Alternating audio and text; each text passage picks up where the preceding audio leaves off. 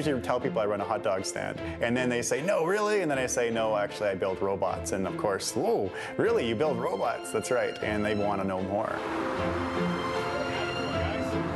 If you look at robots, for example, 10 years ago to today, that you can find in hobby stores, they don't have any new functionality. We're doing is much different. We're actually integrating real-world sensory. So your robot can understand colors, your robot can understand faces, your robot can understand motion, your robot can understand your voice. Wally, dance, please.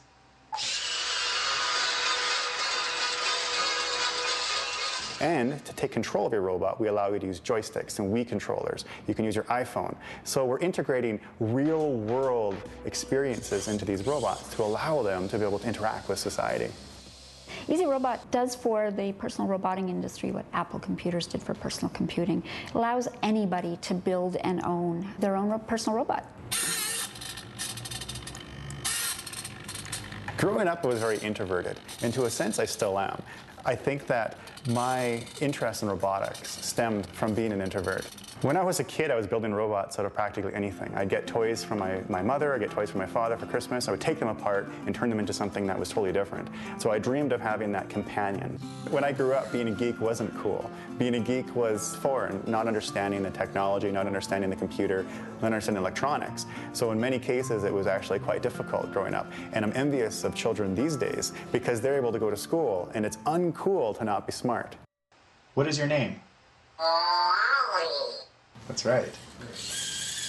When I first went to see the movie Wall-E, I was inspired. It was a fantastic movie. They did a lot with very little. And when I saw the toy and brought it home, it didn't do very much. So being one of the first robots I took apart and converted it into an easy robot, my challenge was, of course, is to give it a personality. My challenge with Wall-E was to make him come alive.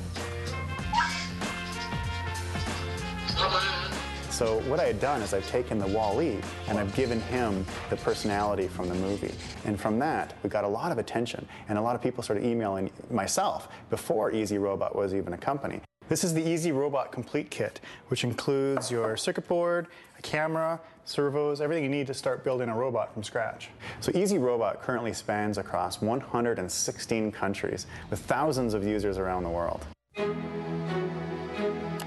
We get people from Africa helping people in China, with their robotic problems. And we see new companies being spawned off of our product already around the world. We kind of like how we're creating a global company from right here in Little Calgary. I don't know where robots are going to be in the next 15 to 20 years. I don't even know where they're going to be in the next 3 to 5 years. But it's up to society to tell us and create that demand for robotics. Once you put it all together, you're ready, and your robot comes to life.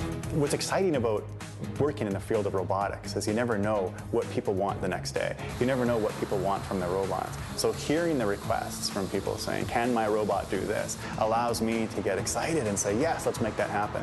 So we never get bored of what we do.